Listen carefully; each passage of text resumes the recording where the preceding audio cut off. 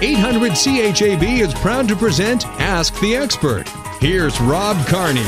You've heard the stories. Perhaps you've fallen victim. It happens every day, right here at home. It's fraud. And there are a number of scams, old and new, designed to steal your money and your identity. Greg Marcyniuk at Heritage Insurance is on Ask the Expert. Greg, you and I both know crooks have been around forever, and now there seems to be more and more of them. They'll do it to your face, they'll do it on the telephone, they'll do it on your computer.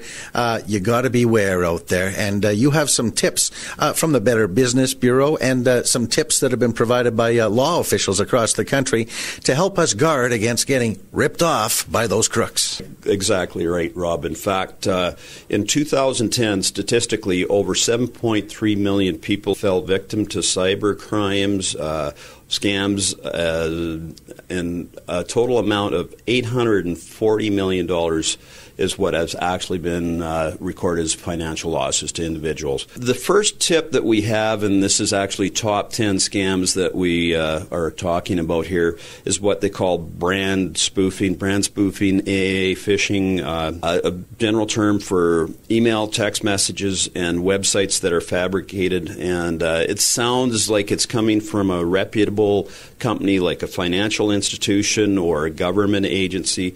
And basically what they are, it's just a link so they could get all of your personal information. So the biggest thing is, number one, if you receive the messages, just delete them and do not click on any links. And if you get a call from someone asking for any of this information, hang up on the caller if you aren't familiar with, because the banks, financial institutions, government, they do not make phone calls. They do not send out emails. We're seeing it more and more on a regular basis, Rob. Now, the bottom line is the bottom line. These identity thieves are looking to get after our money. Oh, bottom line, they definitely want to get in. They want to get your passwords. They want to get your bank accounts. These are sophisticated criminals now. Now, tell us about some of the other scams. Okay, the number two is advance fee loans.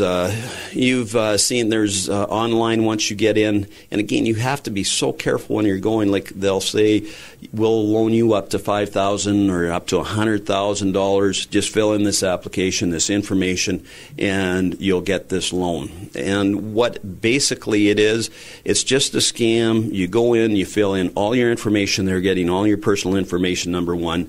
Number two, they're charging you a fee right up front. Now, if they're ever charging you a fee for an online loan, stay away, because they cannot charge any sort of money against you if you are going to apply for a loan. The third thing is gold buying schemes. Like back in 1912, gold was $18.93 per ounce. Now we're up to, it varies from day to day, $17, $18, $2,000 per ounce. So if you are in a situation where you do have to sell any of your gold, make sure that you go and you get multiple appraisals and compare prices before you do sell, because a lot of these companies, they're just basically giving you pennies on the dollar. Number four, which I have seen personally myself with clients, is financial elder abuse. And, the sad part of financial elder abuse is that it's usually either from a family member or someone that they know. In a lot of situations, a lot of these people don't even realize that they're being taken advantage of. So the signs that you want to look for of a financially abused elder is, first of all, missing belongings, unusual bank activity, suspicious stories, like if there's things that aren't all adding up, sudden changes in power of attorneys or wills. The other one that hasn't been so much here in Saskatchewan, power savings claims. It's been very big in Ontario and BC, where they actually go out and they say they're going to replace your meter and put in a better meter where you can actually save money. Well, apparently it's not true. So again, not so much here in Saskatchewan. So those are the tips here today, Rob. Greg Marcyniuk at Heritage Insurance is on Ask the Expert. And, Greg, we can find these tips online. Yes, they'll be posted at nohassleiinsurance.ca, or you should certainly come down and get copies of these from any of our fine brokers here at the corner of Fairford and First. This has been Ask the Expert on 800 CHAB.